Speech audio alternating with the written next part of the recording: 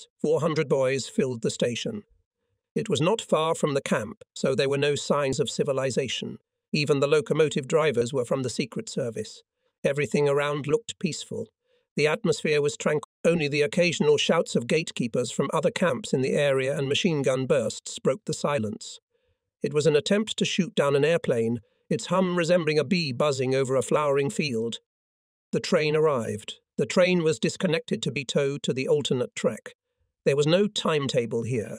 Military police regulated the movement of trains in one direction or another within the classified area, and when we were given the go-ahead, our train moved on to Pilar. The small town, with a population of 500,000, was not far from the South Stay Block. We had an excellent harbour in front of us. We landed just off the shore at a guarded gate, and as we entered we found ourselves in a beautiful garden. A little farther in the bushes we noticed green-painted barracks, with windows painted white. It reminded me of a fairy tale. I heard a voice coming from the loudspeaker. To the commander of the 115th Prussian Naval Unit, report to the R2. I jumped up on the spot and rushed to the headquarters located at the station, where a whole group of naval officers was stationed. They looked at me with contempt, almost turning their noses up at me, showing by their whole appearance how much superior they were to the boy in the captain's uniform who stood before them. All of them, I realized a moment later, were active naval officers and were now our new instructors in the group. They knew nothing about Unit 115 except its name and number, all they needed to know. Unit by unit, we went into the barracks following our instructors. These were our new barracks. There were also 2 mess halls, one for the volunteers and one for the officers. Compared to our previous school, some things had changed here. One of the officers said that there was a new rule in the group and now both officers and soldiers would eat together. For a few days we were left to ourselves and then the training began. First, we practiced scuba diving by diving underwater. From the outside, the place looked like a huge silo. On the surface it was 30 meters square, but underwater it was a little more, about 40 meters. One instructor controlled our actions from the outside. The other underwater was our safety net. We dived in loose groups of about 50 people, while the others watched from the outside and the instructor commented on our actions, pointing out mistakes and correcting us. Immediately at the end of the first training day, our entire group was sent for a medical checkup, where the first thing we did was to have our blood pressure measured, while the next group started diving training. The main purpose of the training was to learn how to behave properly underwater, and a separate squad was formed, where the main thing in the process was an intensive method of training in underwater subversion. The men who were to carry out subversion work in Russia were selected for this unit, and I, as commander of the unit, was naturally obliged to start training. At the same time, every day, while most of the battalion was working on the water, the 2 squads took turns in tank gunnery drills in a closed area. There were also Russian-made machine guns, which had to be assembled and dismantled, cleaned, and, of course, fired. The next day, the new 2 squads took the place of the previous ones, and those, in turn, returned to the underwater exercises. Here our day was scheduled by hours, and not a day passed that in the middle of the night a sharp knock suddenly did not make someone jump up. As soon as the study of one subject came to an end, we began to study the next, and so on until each of us learned every detail, from behavior in underwater conditions to pressure drops. We memorized the rules until it was as obvious to us as the fact that the Earth is round. After finishing our training in the makeshift pool, we began our drills at sea. Each morning, wearing suits that made us look like frogs, with air cylinders strapped to our backs, we boarded the barges waiting for us and set off about 5 kilometers from shore. There was not more than half an hour's worth of air in the cylinders, and the rest of the lesson was spent cleaning the hoses from the cylinders and other underwater equipment. We learned to conserve every breath of precious air and make the most of every breath. Anyone who used up air too quickly or used it before reaching land was considered a failure. So again and again, day after day, we honed our skills until we were perfect at it. Of course, this applied to all of us. The diving course was much easier than our previous training. Sometimes there were curiosities, but in general the whole process was something new and exciting for everyone, and even if there were any problems, we were happy to deal with them. After a few weeks, our instructors announced to us that we now had diving skills as good as any diver in German navigation and were ready for our first maneuvers, which would take place somewhere on the north coast in real combat conditions. The next day, 2 old transport ships arrived behind us. They were almost rusted through, and in such poor condition that there was no doubt they were incapable of serving any purpose except to ferry us to our destination. Before coming on board, we were equipped with everything we need: oil to lubricate the machinery, weapons, grenades, and finally a report of our arrival. Once out on the open sea, the ships changed course frequently throughout the day, thus confusing us completely, so that we were unable to determine in which direction we were heading. For some of the boys, it was their first time at sea. Naturally, they found it difficult to navigate and were worried. Although we had compasses, it was still impossible to determine which way was land. It was all just another test where we were required to prove what we had really learned over the years. I remember that morning very clearly. A military alarm was sounded for all units along the coast, announcing that British ships and submarines were attempting to silently enter the territory. Orders were given to fire on any vessel without warning, and to my surprise I felt absolutely calm and confident. Perhaps I had an advantage over the others, as I was not new to the sea and knew the area as well as the backyard of our house.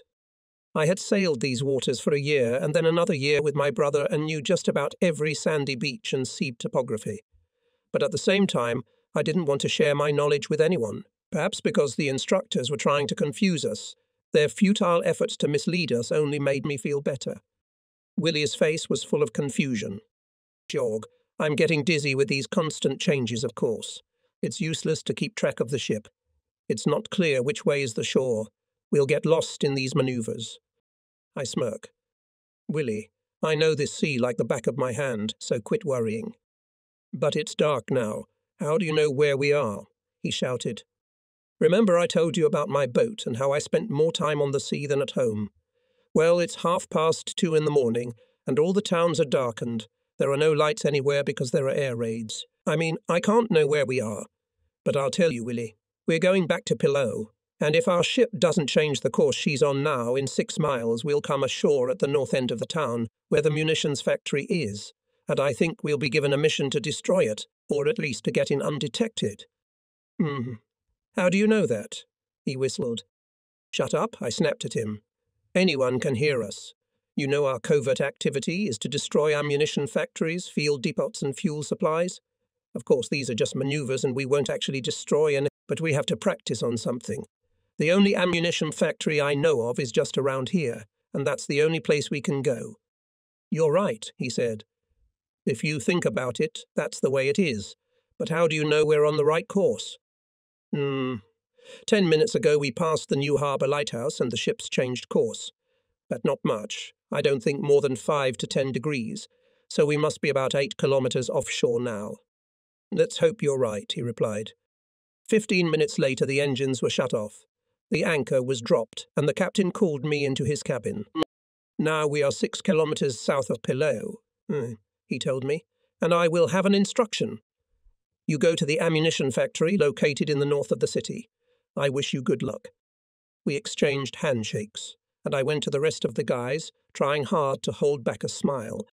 They had been so diligent in preparing their tricks, trying to confuse us, that now I had to play surprise. When I joined the rest of the guys, most of them were already dressed in frog suits, and their uniforms and weapons were in waterproof bags. I changed quickly, and as the dive rigs were lowered into the water, several men silently approached us. "Well done, boys," shouted one sarcastically. "Now it's time to act on your own, but don't think it's going to be easy because it's not." Both vessels raised their anchors, and in 5 minutes we were left completely alone in the Black Sea, among wind-driven small but still waves. I swam quickly up to the rig where the squad was waiting. The basic rule I'd been taught throughout my training was to trust no one, so I didn't bring a plan with me. That way no one here would know what I was going to do. Very briefly I explained the situation to the guy. "We are 4 or 5 kilometres from the coast, and if we count roughly, 6 kilometres from the peninsula near which the harbour in Pillow is located. Since they have tried to fool us by saying that we are south of Pillow, and therefore on the other side of the harbour, I think we should play along with them. So we will now move along the peninsula and come ashore at a distance of 3 kilometres west of here. The whole coast here is sandy. There are a few trees, but the forest starts right next to the sea. There are bunkers where anti-personnel mines are placed. The patrols on the beach are constantly on guard. They probably have dogs, so be extremely careful not to make the slightest sound. There was a look of amazement on the boys' faces. They were eager to know how I knew all this. Logic, I answered, plus knowledge of the beaches here. Since this is the most convenient place for the enemy to land, we're likely to be expected here, so we have to be ready for anything. Their guards aren't dormant. One by one, the entire squad moved slowly northwest, at about a 45-degree angle to the shoreline. When the shore was about 400 meters away, I gave the boys one last command. Willie and I will go first. The rest of us will wait here until we give the signal, if anything goes wrong. You can anticipate the situation and fool the patrol, swim another kilometer east and land there. Taking 2 bottles with us, Willie and I headed toward the shore. I was worried whether everyone would do as we had been taught, save the air in the bottles and not get confused underwater. It could happen that a person would pass out for 5 minutes, and when they came back to consciousness, they couldn't tell if they were asleep or actually unconscious. I was angry with myself when these thoughts came into my head, in which case there was little hope of passing unnoticed. One might as well crawl on the sand. Swimming underwater meter by meter, we surfaced and, just in front of us, saw a minefield fenced with barbed wire stretched between concrete pillars. But luck favoured us. Since it was high tide, we could sail over them. We stopped close to the shore. 2 sentries were on duty and sauntered along the beach for a distance of about 500 meters, just now heading in the opposite direction from us. Without wasting a second, we changed our clothes, me into my captain's uniform and Willie into his senior lieutenant's uniform. We had barely had time to bury our underwater equipment in the sand when they reached the opposite edge and turned around and spotted us. One of them shouted, "The sun is coming up," and hurried toward us. This was the password, and I answered, "It's hot," and was surprised that it worked. The patrolman looked perfectly calm, but still ordered us to raise and show our hands. When a suitable situation for conversation had developed, I pronounced, Captain, 115th Prussian Naval Unit, and Willie followed me by introducing himself as a senior lieutenant. After saluting, they asked no further questions, probably because they saw the skull on our epaulettes. I thanked them for their attentiveness at the post and said that Germany should have as many such soldiers as possible, but still they could not finally rid themselves of their suspicions, and one of them asked, "Gentlemen, how did you cross the minefield?" "A minefield." I had not considered this, but the answer immediately came to my mind. The most important thing was to answer without showing my confusion. "We were taught to recognize mines by smell." I answered briefly. "So you don't have to know where they are." The older guard grinned. "Good joke," he replied with satisfaction. The night was cold, too cold, and I had to strain my body to keep from shivering. I couldn't see what Willie was doing, but suddenly he said slyly and loudly, "I'm afraid it's a long way to our destination. I'm afraid we'll be freezing to death. With your permission, Captain, I'd like a sip from the bottle of scalding liquor." Knowing what would follow, I answered immediately, "After we cross the minefield, I wouldn't mind a sip or two either." The sentries went with us. The older one was in the lead, followed by the younger one, and we followed them. "This trail is wide enough," said the younger one. 2 small stakes on either side serve as boundary markers on the trail. They are about 30 centimeters above the ground. We know what they are for, but no one else knows anything about it. We know it too, because it's our job to know about it. By then we were walking through a minefield. When we made a halt, I asked Willie for a glass, and he politely poured me some schnapps from an uncorked bottle. Before drinking, I said to the guards, "The nights are cold and dank, and this improves the circulation." Then I asked carelessly, "Where is your command post?" They listened attentively to the question, and the eldest stretched out his hand, pointing in the direction. "There, at the edge of the forest. 4 kilometers west of here. Would you like us to escort you?" "No, that won't be necessary." While we were talking, Willie filled a glass, but from a different bottle. He offered it to our escorts, but being Germans and strictly disciplined, they refused. So I told them, "Everything will be all right. The night is so cold, and those who serve the fatherland have the right to take a sip of this precious drink for our common cause." The younger guard took the glass, drained it, and handed it to another. Willie poured again, and the second one drank in a volley as well. Watching them a little anxiously, we continued our conversation, waiting for the contents of the bottle to do its work. In 5 minutes the result was already evident. I thought we had killed them, because they collapsed to the ground where they had been standing. I lit a cigarette because it was the safest signal I could give at that moment. Lighting a torch was too dangerous as it could be spotted by a patrol, but a flare from a match could only mean that one of the guards had decided to smoke. Indeed, 400 people, having seen the signal, landed on the beach. While I stood by the guards, Willie went back to the beach to meet the boys. Without wasting a moment, he led them, still in their diving suits, through the mined area, but as they entered the forest, they split off in different directions to surround the command post. As it turned out, we needn't have worried too much. The destination was a 7-minute walk away, and the patrolmen were unconscious for another 10 minutes. When they woke up, they grabbed their rifles, jumped up, and their amazement was unparalleled when they realized they were unconscious. By then, the 115th had gone far into the woods, and everyone had had time to change into their uniforms, fold up their scuba gear, and hide it so that they could find it again later. As the guards rose to their feet, finally coming to their senses, I heard a whole squad marching toward the command post, singing soldier songs as if they were on their own turf. Lieutenant Fuse approached us and report. All squads are assembled. Then he winked at me, letting me know that our men had already infiltrated the command post and that everything was going according to plan. Both sentries and officers were completely unaware that our squad had come ashore, and the only thing they could think of was that we were just another group of cadets doing exercises in these parts. Chiz went with me to the post. All the guys lined up right in front of the front door, and I thought with a chuckle, that's Willie's job. A couple officers were looking out the windows, lazily watching as Willie gave the command to close ranks. I wondered very much what they would think if they found out who we really were. Stretching the time, Willie took his time going around the formation, and only after he was sure everyone was oriented to the terrain did he give the command march. Chanting songs, we marched triumphantly toward the ammunition plant. An hour later we reached the site. Entering the factory yard, we sang even louder. Commanders, officers, all stood and looked at us with their mouths wide open. We managed to fool even our instructors. They expected us to sneak around and eventually fall into the trap anyway. But it turned out that we fooled the whole coast, when it should have been the other way around. We proved our absolute readiness, and that no one and nothing can stop us, no matter how seriously guarded a particular object is. As we learned later, it was the biggest shock they had ever experienced, and many higher-ranking officers had been tried for lack of ingenuity and foresight. The trucks were waiting for us. Our underwater equipment had been packed, and now we were off to a well-deserved rest. Every last one of us felt exhausted and, on reaching our beds, fell unconscious. No one disturbed us, and it was about 11 o'clock when I awoke the next morning to a warm and respectful touch on my shoulder. "There is a telegram for you from Admiral Canaris," I heard a voice say.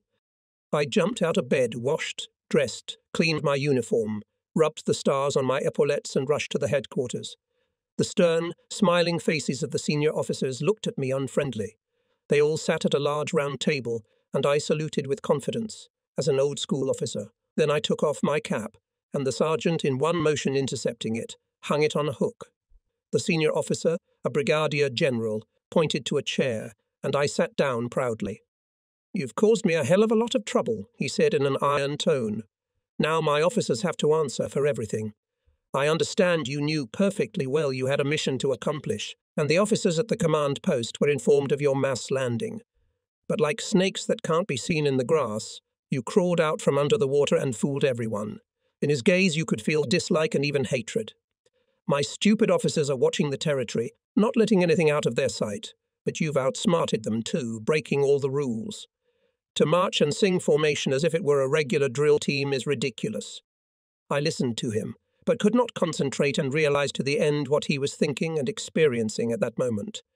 So I replied, cheekily, "If your people don't have the brains to think, I'm afraid there's nothing I can do to help." He looked at me as if he were ready to shoot me, feeling that he could do nothing, and instead of answering, threw me a telegram from Admiral Canaris. Very calmly I picked up the message and thanked him. The telegram read, "Good work, Admiral Canaris." As I read the telegram, I remembered how, as I passed a group of low-ranking officers chatting with each other and completely ignoring me, I heard them discussing us without even bothering to lower their voices. Then one of them said the following in a deliberately loud voice. "This time Germany recruited an entire kindergarten." The end of the sentence was covered by the laughter of the others. I wanted to turn around and send them away, but they were senior in rank, and all I could do was clench my teeth and silently go on my way. But today was the hour when I felt satisfied. I did not care at all that now they would be tried by a military court, because for failure to complete the task any of us could be shot. Now those very kindergarten boys had shown that they could work, maybe even better than more experienced officers. After all, we hadn't been lazing around all this time, but practicing under the most brutal conditions. The Brigadier General's voice interrupted my thought. If I had the power, I would put most of you on trial for insolence, disobedience, and violation of instructions. But fortunately for you, you are not under my command. I don't know what your job is, and I'm not particularly interested. I have orders to provide you with 12 barges, 6 rocket launchers, 12 assault guns, 6 88 caliber cannons, and 6 troop transports, plus a staff car. I grinned, ignoring the general's words. It meant that we were finally being sent into real combat, and so there would certainly be no academies now. I politely asked when we would get all the equipment. Today, he replied curtly, and I hope you won't catch my eye again. Everyone who was in the headquarters was disbanded. None of the senior officers did not speak to me, but from outside I did not hear a single swear word against me, even if there were any. They were said quietly, jubilant with all my soul. I rushed to the barracks and found the whole group waiting for me. They were as happy as children who had stolen apples from the orchard, and when they saw me, they literally pounced with questions. There was no formality between us. I was their superior only because I was assigned to them. In reality, we were all equals, and so we didn't bother each other with things like saluting and speaking in a commanding tone. I think it's definitely time to see the real war for yourself now, I announced jubilantly. Now listen up, every last one of you. Assault weapons and all other combat equipment that is intended for us, I would like to take today. We need to set everything up in front of the barracks entrance and put it on alert. It is necessary that our actions look professional and that no one will turn their tongue to call us a kindergarten. These last words I said with pride. As I was walking around the barracks and had already reached the halfway point, I saw Willie running in. "Hey, Jord, you got the best car," he shouted. "It can go over the most difficult parts of the road, it can swim, you can even drive it over the railroad tracks. I think it can jump over ditches too. But most importantly, Jorg," he blushed, "she belongs to you and me." I ignored his last remark, and then he continued. "And let's go to Pillow by car. We passed our driving test, so we can do it safely." This idea appealed to me very much, and we went out to have a look at it. On the doors were painted split vases, the hallmarks of a military unit. This meant that we were independent, being under our own command and under the supreme command. At the same time, the car displayed the headquarters flag. Willie hoped to get in the driver's seat, and I agreed. As soon as we arrived in Pillow, Willie dragged me straight to the hotel. Not knowing that the hotel was owned by his aunt and uncle, I looked at him questioningly. The place looked more like a tavern than a hotel. And when we sat down at one of the available tables, Willie looked around, shining like the shiny stars on his epaulettes. A girl of about 18 came up to us and politely asked what we were going to order. Willie just smirked, not even dignifying her with an answer. Then he glared at her and she blushed, not recognizing him as her cousin. After Willie, minding every word, said the following: "If you don't know how to do your job properly, then go and tell your mother to come." I looked at him in disgust, not understanding the rationale behind his behavior. The girl practically ran out of the room, and a few moments later a full-figured, pleasant-looking woman appeared. Her mouth opened in amazement, and she cried out loud, "Willie!" She literally snatched him from his chair and pounced on him, kissing him, repeating the same thing all the time. "Willie, Willie, Willie, my God, you become a real man. That's why your sister didn't recognize you." I felt embarrassed.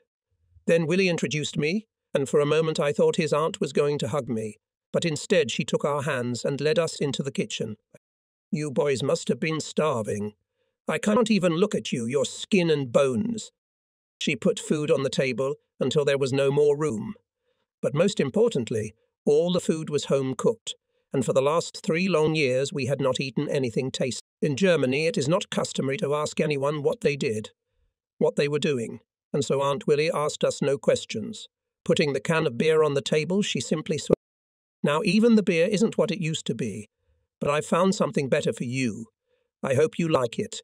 Willie had been drinking beer since he was a kid, which couldn't be said for me.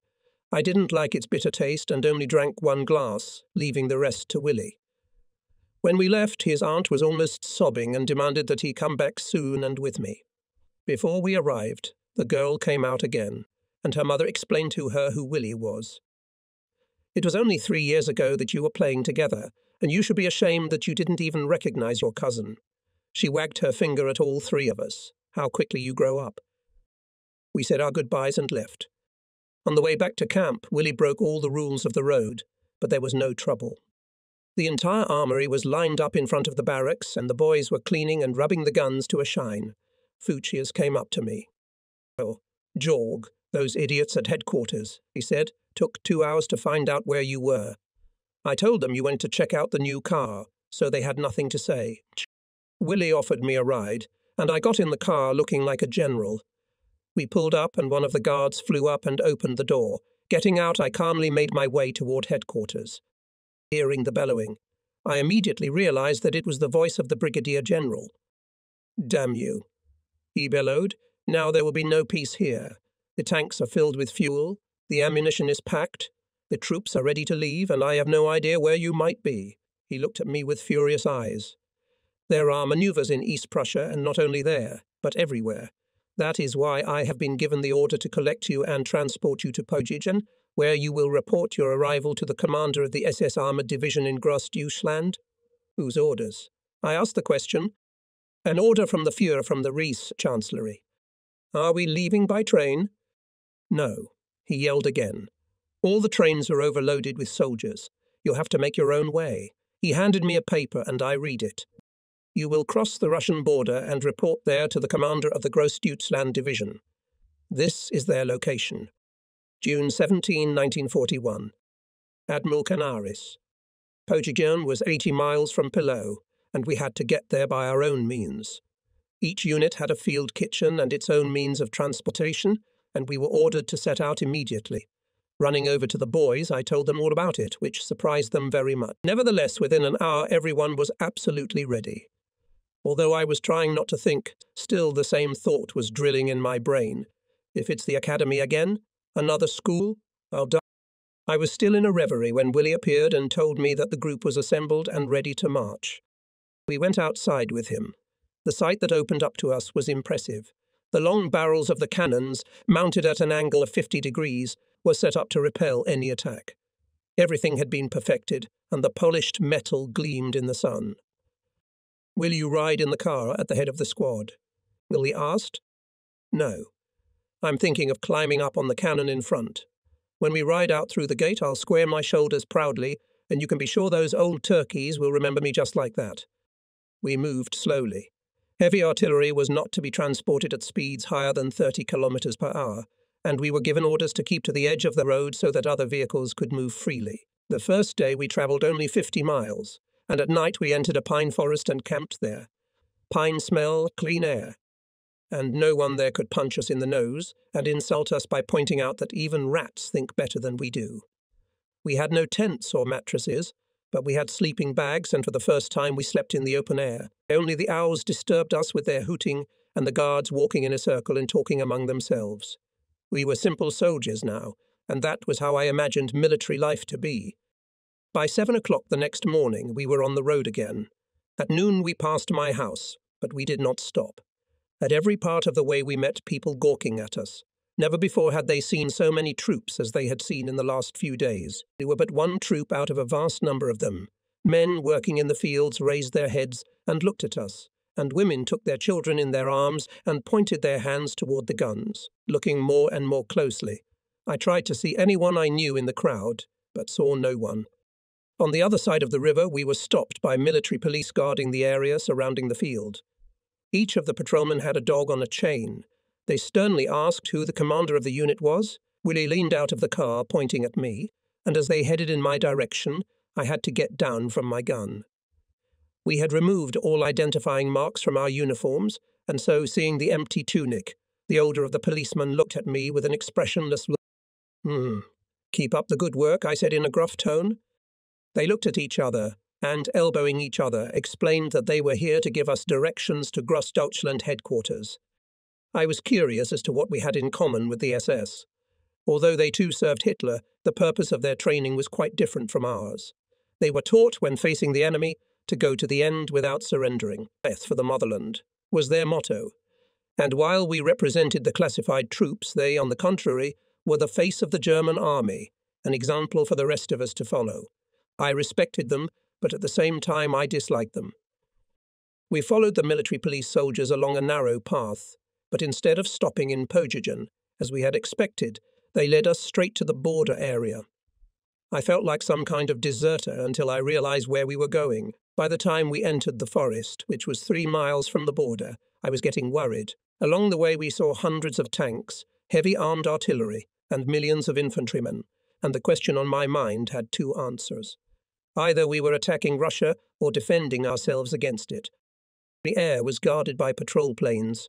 We were just boys, and the excitement and anticipation of something new almost made us lose our heads. I saw Willie sitting in the front seat of the car. His head was spinning in all directions, so that it looked as if it would fall off a little more. And all the other guys were acting the same way. The main divisional headquarters was located in a house in the woods, and in fact it had everything we needed, including telephone, radio, and radar. 2 messengers rode out on motorcycles to meet us and led the way to an open area. It took us quite a while to arrange the equipment and set up the guns, and only then did the Hauptsturmführer's car appear. One of the boys went up to him and saluted. He laughed in return. "Welcome to the division," he said. "I have a special order for you. I am waiting for the squad leaders at the headquarters." Really gathered all the seniors together. We got into one of the waiting cars and followed the Brigadier General's car. At the headquarters, everyone in the office was ordered to leave the room. An SS patrol was making the rounds around the building, and only the SS officers, the general himself and us, remained in the room. Then the secret meeting began, and no one here told us off as if we were newcomers. They were perfectly informed about the school we had gone through and how prepared we were. Before revealing all the plans, the general addressed the officers, saying that if a single living soul outside this room learned of the conversation that was taking place here, everyone present would be punished with death for divulging a military secret. Only then did the secret meeting begin.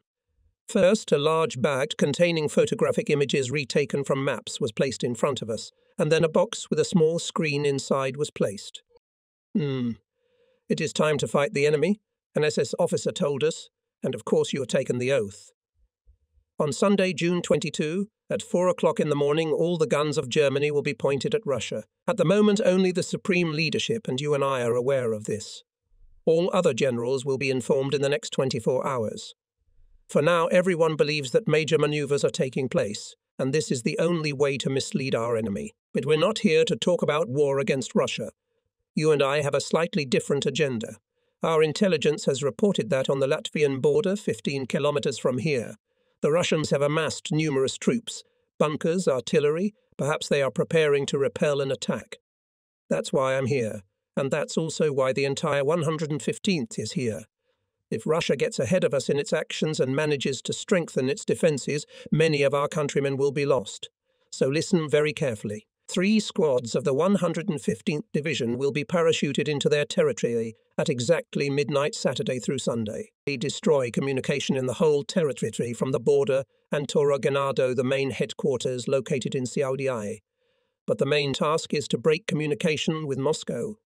Now you and I will watch movies of the location of the defensive forces. He turned to the Brigadier General. The unit itself will not engage the enemy directly. It has taken years to train these young men in everything they know how to do, but even so, we cannot be sure of absolute success. So when the direct fighting begins, keep them as far away from the line of fire as possible. We were then joined by other SS officers, and as the windows were draped with dark curtains, we began to be shown a movie.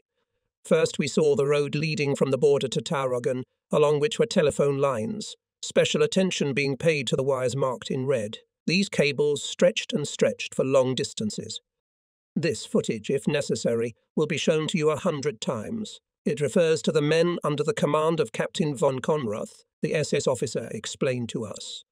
We will study this plot thoroughly. This preemptive action must be carried out as previously discussed, with the captain and the brigadier general. I did not hold back a smile. These Secret Service guys were usually not ceremonious with anyone. They put themselves above all generals and even the Lord God himself. Suddenly the picture changed, and we saw a bridge over a river, with steel pipes stretching along it. On the right side of the river rose a hill. On the very top stood a church with a high bell tower built of red brick. This is the main communications centre. From here, the signals spread automatically. Now look to your left hand on the road. You see an old Lithuanian castle which now houses the headquarters of the Red Army. These two places and the pipes along the bridge should be destroyed first thing in the morning at 4 o'clock. If possible, do it at 3. Watch carefully and memorize everything. At the end of the movie, the curtains on the windows were opened again and a senior SS officer pointed his finger at me. No. Captain von Konrath, what did you see at the beginning? Zigzag dug trenches 6 meters deep. We were also shown a road with telegraph poles along it and a red-coloured cable stretched between them. What else? In front of the bridge, on the right bank of the river, there is a building materials factory, a pipeline and a dam on the left. There is a church on the hill to the right, and then, again, on the left, a castle. That's fine, replied the older man. Then he continued, looking at the Brigadier General. You understand what all this means. These boys have had a long apprenticeship. I mean that the life of each of them is worth more than an entire regiment of the regular army. The Brigadier General nodded. Marvellous. I didn't even notice the water dam and the mill. Marvellous, marvellous, he muttered. The Brigadier General looked at us with great respect, and our leader explained to him that we had been trained to notice even more insignificant objects. The windows were shaded again, and now we could see Torogin itself. There were 4 main roads running from the town. One led southwest toward the bridge to the border, and then to Pojijin. Another led northeast to Riga. The third went west, and the fourth went east. When the aerial footage was shown, I could clearly see the trenches along the entire edge of the forest, which was crossed by the road leading to Riga. The shelters stretched for a distance of 3 to 4 miles, and everywhere were mounted guns, heavy artillery pieces put on alert. Machine guns seemed to be stationed everywhere. The next story showed again a road that I immediately assumed might lead through the town straight to the border. To the north, towards Sioliai, red lines of cables could be seen, and telegraph poles were clearly visible. After 2.5 kilometers from Torogin, just before reaching the forest, the road diverged in 3 directions. One signpost read Riga 250 kilometers, another led to the east, and the third to the west. Like all other roads in the locality, these 3 roads were covered with gravel, and each of them disappeared into the forest, which from afar resembled a crescent moon. Further on, everything repeated itself as on the previous occasion. As soon as the curtains were opened, the SS officers pelted me with questions. Once again, I had missed nothing. That's right, said the senior officer. These films will be shown here in the divisional headquarters, with the permission of the Brigadier General, until everyone has a perfect grasp of the information. Of course, the Brigadier General said a little carelessly, but in fact no answer was needed as he was not asked, but simply put before the fact. Turning to the commanders with whom we had originally entered the office, I asked them to select the best men and gather them into 3 squads, and then immediately return to headquarters. 10 minutes passed. The brigadier became increasingly friendly and even offered to take a small drink. Taking out a bottle of wine from his stock, he filled glasses and made a toast to the Secret Services and to Willie and me. We didn't refuse, to finally secure our right to be called real men. We must have looked very young, but we were already as smart as grown men, and not just men, but very suspicious and cautious. We drank the bottle in silence and waited. The commanders returned, bringing with them 3 squads, and, stuffed in a small office like herrings in a barrel, we again began to watch the movie. Once and again and again, and again we watched the same shots until each of us could draw a map in the darkness. So firmly had what we had seen settled in our brains. By the time we watched the footage for the last time, each of us felt as if we had spent our entire previous lives in those very places. We now knew every street by sight, every alley we could find with our eyes closed. We were bombarded with questions, and now even the SS officers themselves had no doubts about our success. Then their senior officer took out an envelope and handed it to me. I tore off the wax seal and noticed the Brigadier General watching my actions intently. All the others immediately tried to hide their curiosity, pretending that they were busy with something else and were not interested in anything else. I read the letter carefully several times until I was sure I had memorized every word. Passwords, names, places, regiments, units, battalions, detachments, artillery schools, and whatever else the Russians had. Then I took out a match and burned it. That way no one present knew what the letter said, and burning it was the best way to destroy it. The message ended like this: "All eyes are on you, and the Fuhrer is looking forward to hearing about your success. Admiral Canaris." As the burnt sheet of paper turned to ashes, the senior officer spoke up. "Tomorrow, if necessary, all day and maybe even night, you will practice parachute jumps. And you will jump not from a tower, but from an airplane." We had nothing to reply to this, as we had not had such practice before. We were given Russian uniforms and Russian rifles and pistols. We were also given dry fish, sugar and dried black bread. Those who smoked were given Russian makorka wrapped in Russian newspaper. Then each of us received photos of our loved ones, a girl, parents, being in the garden or in the yard of their house. And finally, we were given our documents confirming that we were soldiers of the Red Army. The commanders of the units transferred 3 squads under our and Willie's responsibility, and we went to the place where we were to practice our night jumps. Everything was strange and unusual. Everything was perfected and worked like the world's most accurate clock. We all took with us documents certifying that we were Russian soldiers, photographs and uniforms, and packed it all in backpacks. 3 large transport planes with pilots on board, who had absolutely no idea of the upcoming mission, were already waiting for us. We were briefed, parachutes were fastened on our backs, and we were given the command to start the mission. Nothing was required of us except to simply jump out of the airplane. We were thrown out onto a field, and after landing, we still ran 50 meters with the parachute waving behind us. This activity was no more difficult than jumping off a roof, and everyone was unharmed without a scratch. We handled the task with complete success, and the leadership decided that a second attempt would be a waste of time and gasoline. At the airbase, one of the barracks was prepared especially for us. The men guarding the barracks, after showing us our rooms, immediately left the premises, and we were left alone in a building with nothing within a radius of 30 meters around us. Nevertheless, our barracks was not to be overlooked. The whole building was surrounded, and we were, in effect, imprisoned prisoners. The next night we were to land secretly in enemy territory. That night all German industry was completing the last preparations for war. There was no sleep in our barracks. Officers were scurrying about the corridors, preparing food supplies, as much food as possible, like prisoners in their cells. It was as if we were awaiting the sentence to be passed on Saturday at exactly 12:30.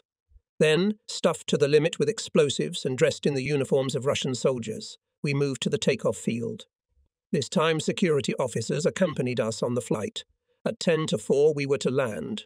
From that moment on, a new countdown was coming. As our airplane left the ground, I got a hiccup under my spine with excitement. These places must be wiped off the face of the earth first, even before the rumble and roar of German guns everywhere. In the airplane we took the same seats as the day before, and it remained only to wait for the jump. After gaining altitude, the airplanes headed east and crossed the Latvian border. The vastness of the Russian territory opened up to our view. We were instructed, showing on a movie the place of our landing. Courage was required, as here we could be spotted by the Russian military. The red lights flashed. That meant command, "Get ready." Then one of the officers opened the door and the green light came on.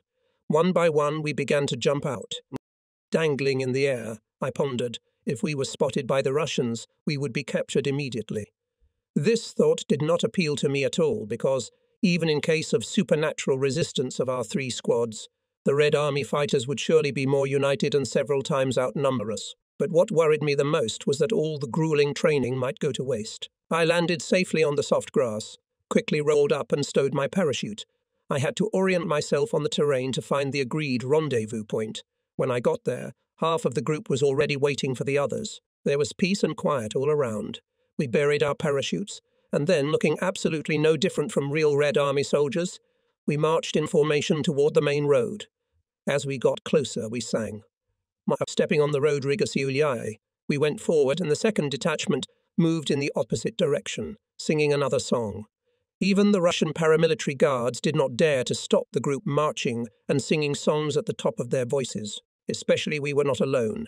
Somewhere not far away we could hear songs sung by real Russians, marching in whole squads in different directions. The guys from the Secret Service told us that now many units were thrown to strengthen the border, and that's why we met so many soldiers. As soon as our march began, the singing not only gave us courage, but somehow made us automatically reincarnate as Russians, and we had no trouble at all behaving as we had been trained. Moving from the north to Taragin, kilometre after kilometre we sang more and more new songs known by such names as Three Tankers and Katyusha. As we approached the hills, we saw the very bridge. This was the real test. If they wanted to stop us, it would happen now. The Russians had posts posted on the opposite side of the bridge, and inwardly I was already tuning up for a fight, but they only greeted us, and we passed by unimpeded. It was a climax. We were in the uniforms of the border guards, one of the best branches of the Russian army. I also saluted back, and we crossed the bridge. It was 3:30. We continued our march down the road toward the German border, which was a kilometre away. We didn't just look like Russians, we were the real Russians, so that not even a shadow of doubt could creep into the heads of our opponents. There was a note of jubilation in our singing now. Willie led one of the detachments toward the old Lithuanian castle, where the headquarters of the Russian army were located, while I led the others back to the bridge. Pretending to lay the telephone cable, we meanwhile gradually uncoiled it. We were also required to de-energize the old church and bell tower, the main source of communication, and half the boys were already at it. One Russian guarding the site loudly remarked, "OGDTA, I'd rather sleep now than stand here like a stump or unwind wires." "Better yet, get into bed with a woman and take a bottle of vodka with you," said another. The Russians were laughing so loudly that they could be heard on the other side of the river. Meanwhile, we were doing our job quite calmly and openly, digging into the telephone wires and mining the bridge right under their noses. It turned out to be to some extent easier than in the Reich Chancellery, which Admiral Canaris could not have imagined. The whole happening resembled some kind of child's play. After a while, Willie ran up to me and said, "Their control center is completely booby-trapped." Then one by one, the other guys came up and reported that the bridge and pipes were so laden with explosives that anyone who wanted to walk across it afterward would have to pick it up piece by piece, starting from the center of town. Willie chuckled, and we all laughed too. A small detachment of Russian soldiers approached the bridge, following each other. It turned out to be the Coast Guard, and as they passed us, the senior political officer saluted me. Turning around, they followed in the opposite direction, back where they had come from. And again I was having fun, because I was already anticipating the result of our next secret operations. Even Willie didn't know yet about the upcoming plans. Walking in formation, we returned to Tarogin. We were required to keep an eye on the field fuel depots a little to the south. There was also a slaughterhouse nearby, where we were to be turned into labourers at the appointed hour. I looked at my watch. It showed 8 to 4 in the morning. What if something went wrong? If the explosive device didn't work? I continued walking, outwardly perfectly calm, inwardly going crazy with questions popping into my head and listening carefully to what was going on around. And then suddenly I heard an explosion. It shook the air and was followed by others, but not so powerful. The bridge, the church, and the castle were gone. I left one of my guys to watch the results of our actions, giving him a capsule of poison in case he was caught by the Russians. We approached the warehouses, 7 minutes to 4. "Changing of the guard," I shouted. The squad stopped. The Russians guarding the fuel joined our ranks, and ours took their place. In the guard room of the meatpacking plant, which was quite near, there were, surprisingly, only 6 men. Just beyond it was another small house. When I reached it, I again commanded change of guard, and again their military men were replaced by ours. As yet I did not know what to do with them. They were only in the way and completely unnecessary, but they inspired absolutely no apprehension, for they suspected nothing. We could now see what was going on at the railroad station. Not hurriedly marching, we sang Katyusha and scrutinized the territory. All the platforms and in general the whole station was packed with military men, so it made no sense to try to do anything here. Nevertheless, the station's guards did not pose any particular danger. The main object for us here was the railway bridge, which was 2 kilometers away, stretching towards the German border. It, as well as another bridge, located 3 kilometers to the east, crossed the river. Our heavy artillery was to be ferried across it by train, so it had to remain unharmed at all costs. It was beginning to get light. It was already 4 o'clock. The rumble of thousands of guns came from the German side.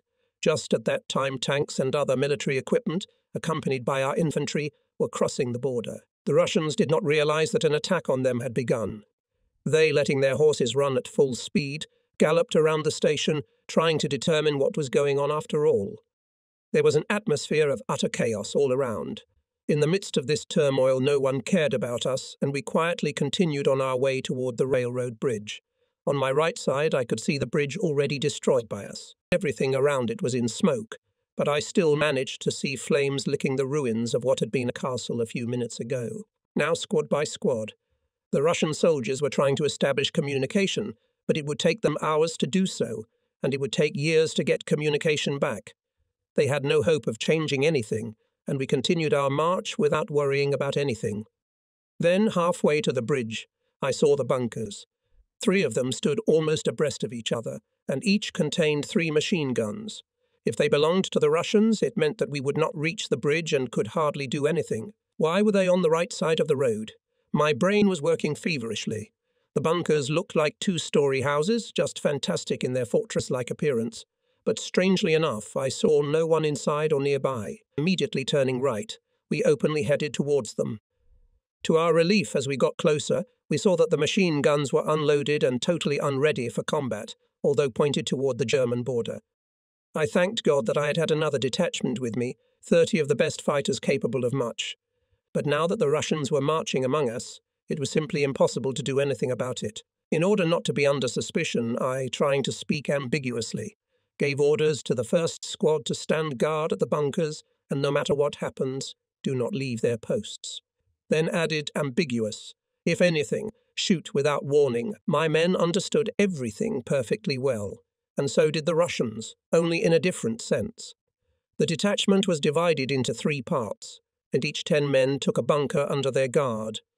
With the rest, 8 of whom were Russians, I continued on my way to the bridge, frightened. They asked me, "Where are the Germans?"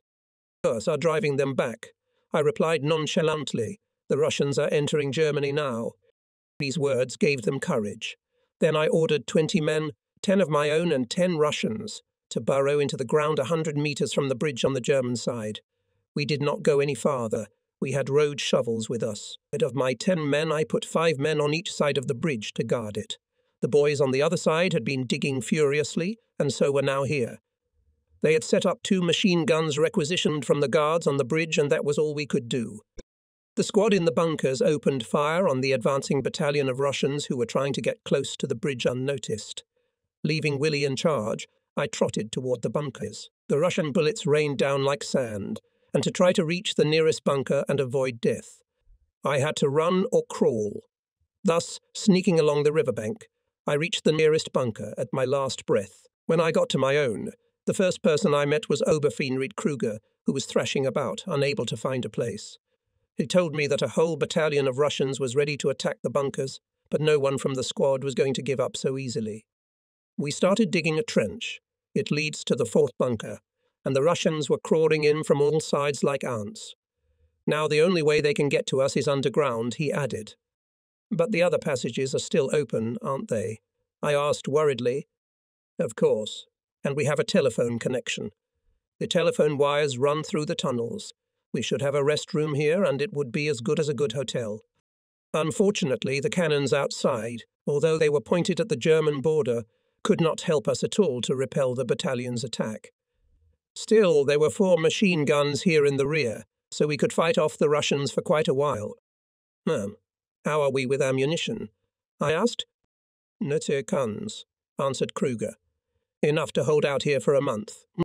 No, thank God, I said. The next moment he grabbed me by the shoulder and dragged me out the door. Before we knew it, we were under fire. Now we were in a real war. We may have lacked experience in practical warfare, but in theory we had no equal. The Russians kept firing, but we were deep in the bunkers, and they couldn't hurt us if they wanted to. They might bring in a tank to try to do some damage to the bunkers, and I grinned, thinking of the annoyance the enemy must feel at having their main stronghold now turned against themselves. Satisfied with the situation in the first bunker, I followed the underground tunnel to the second. Following the lighted area, I came upon Fenrich Linz. "Everything is under control," he reported to me. "But there are more Russians outside than one can meet on Moscow streets. It will not last long." I assured him. The main thing is not to let them get close to the bridge. The third bunker, closest to the bridge and visible from the other side of the river, was more convenient for us than all the others. The guns mounted there were placed at 3 different angles, and we could use them against the Russians advancing from the border and thus cover our detachment on the bridge. The guns also protected the road turning right and leading south. Luck was on our side. The Russians had now thrown all their available forces at the bridge, so the boys there needed all the help they could get. I had no way of knowing what was going on with the Russians trying to break through the defences, but I could see that our ranks were holding so far as they were returning fire to fire on both sides of the bridge. 5 o'clock. A new day greeted the dawn with the smell of gunpowder and tongues of flame. The Russians had brought 6 T-36 tanks from Tarogin and stopped them in front of the middle bunker. The closest of them to Tarogin tried to destroy the bunker, but this activity could be compared to throwing stones at a brick wall. The guys in the bunker had been working hard. During the last hour, they had dismantled the anti-tank guns and one of the machine guns. They had put heavier rigs in their place, thus securing their rear. By the time I reached there, they were ready for battle. Fenrich Hans, after the first machine gun burst, ran up and hugged me joyfully. Perhaps this reaction was not quite typical of a military environment, but it didn't matter to me. The first shots proved fatal for the Russian tank. For a moment, everything went silent. The Russians were leaving their positions. Apparently, they were in trouble. We sat tensely looking, listening and waiting for something. About 5 minutes passed, and then the firing started again, but from another corner. This was their biggest mistake. The bunker closest to the bridge now held them under fire, and now 2 extra-long howitzers were firing from there. First a smoke screen, then an anti-tank attack, and we forced the Russians into another retreat. Everything happened lightning fast. 6 hours. Because of the fire and smoke, I could no longer see the bridge, and it was hard to imagine whether our unit was still holding on there. The Russians had completely surrounded the bunkers, and we continued to direct their main hope at them. To myself, I thought, I wish the day would come soon when Admiral Canaris would hear about this. Suddenly one of the boys ran up to me and shouted, "You just go look at this." I rushed with him to the observation post. A huge 6-ton tank was rolling right at us, and it was at such an angle that the barrels of our guns could not fight back, and its muzzles were already raised, so I immediately shouted to the others, "Quickly descend into the tunnel and move to the other bunkers." It's like a giant dragon. The tank stopped in front of a bunker and struck it. Whole tons of phosphoric light fell on the bunker, and I saw that everything around it was on fire. Then the ammunition began to explode, and from our position in the first bunker we could see the plaster crumbling from the walls. The dust and soot made us black as if we were Negroes, and only our eyes stood out on our faces. For a moment it might have seemed that our situation was getting worse, but it was not, because we had anti-tank weapons pointed directly at the Russians, and they knew perfectly well that if they did anything, we would respond by wiping them off the face of the earth. They tried again to intensify the firing, but this attempt again failed. Inside the 2 bunkers it was hell. It was cool outside, but we felt as if we were in a furnace. Surprisingly enough, Willie and the others were somehow miraculously still on the bridge. The smoke had cleared a little, and I could see that the fire was still burning. We had no communication with them as they were completely cut off from us, but we had an imposing appearance because of our guns and could support them in case of another attack. The Russians were still in confusion, not realizing how the German army had already managed to advance such a distance. I think they would not believe it if they knew they were fighting only 2 squads of 18-year-old boys. But just by this point we were exhausted and almost defeated. Only the excitement and determination to succeed kept us going. My brains were foggy, and I did not know how this battle could end. Was the German army moving in our direction or retreating back? I realized that we would not last long, and if ours were forced to retreat, we would definitely lose. There was no water at all in the bunkers, and what we had brought with us in flasks was finished an hour ago. Besides, it was getting stuffy from the dust and hotter. I looked at my watch. It was 15 to 8, and then it was as if a miracle had happened. I heard the first Berthet strike. I knew for sure what it meant. It was ours, and I knew from what distance the gunfire was coming. There was no doubt. Our vast armed army was not more than 3 kilometers away. Thank God, I said loudly, and taking a rocket launcher, fired 3 green salvos. It meant, come in, the road is open. The whole situation is under control. Then I explained everything to the guys. 3 kilometers from here. Nurse, shouted the soldiers with black faces. That means they'll be here in 10 minutes. Necessary, sure, I assured them.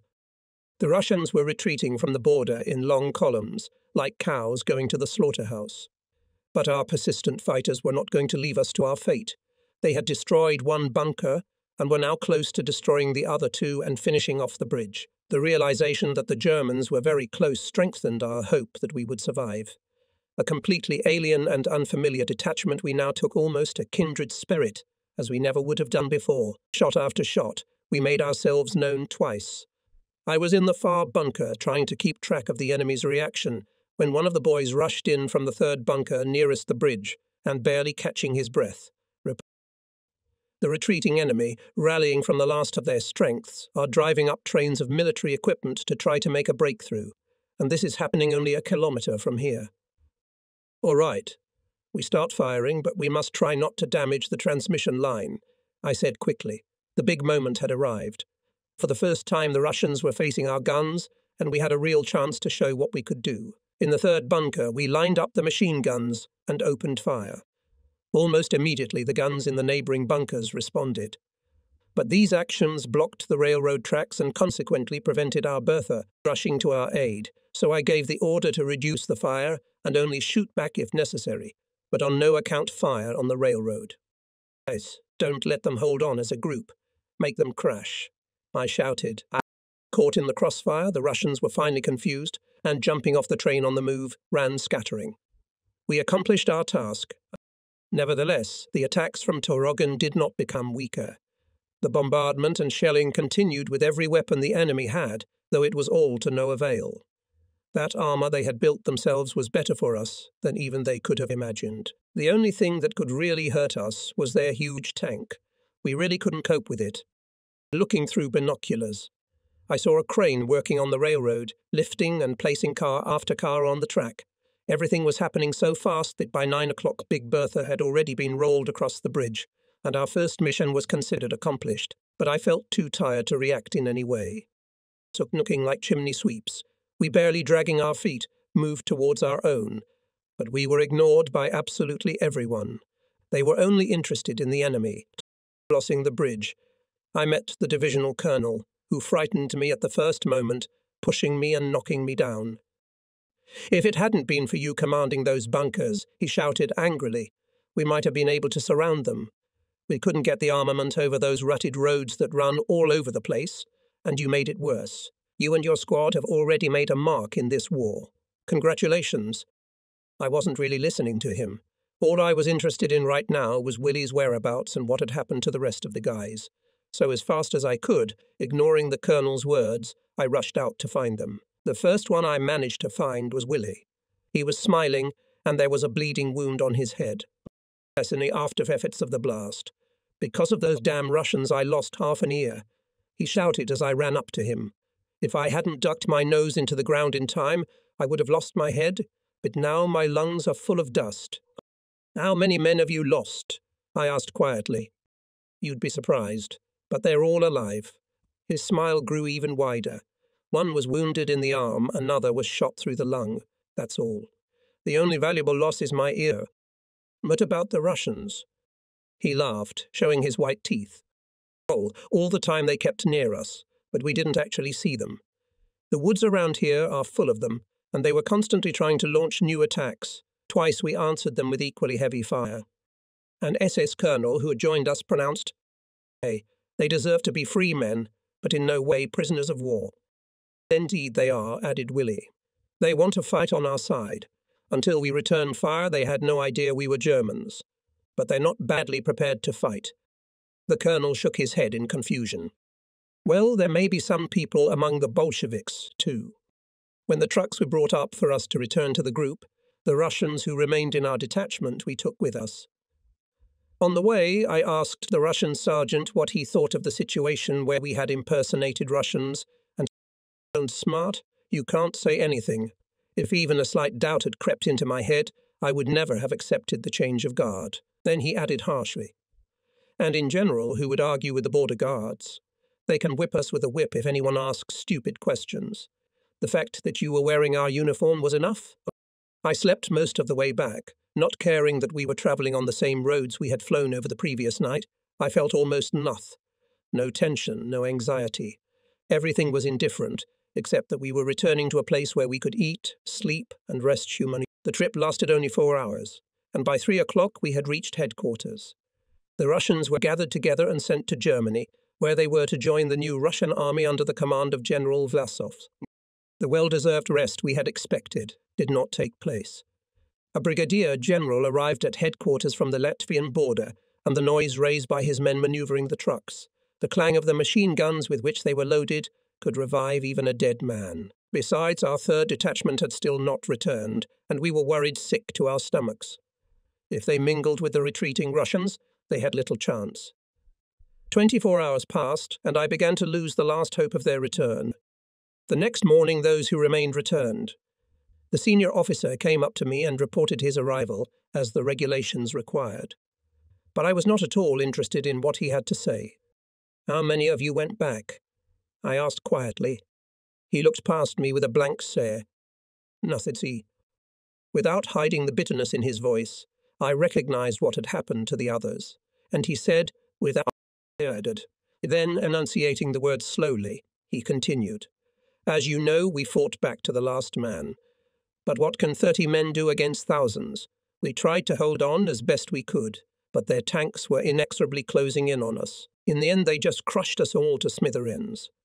"What else happened?" I asked in a hoarse voice.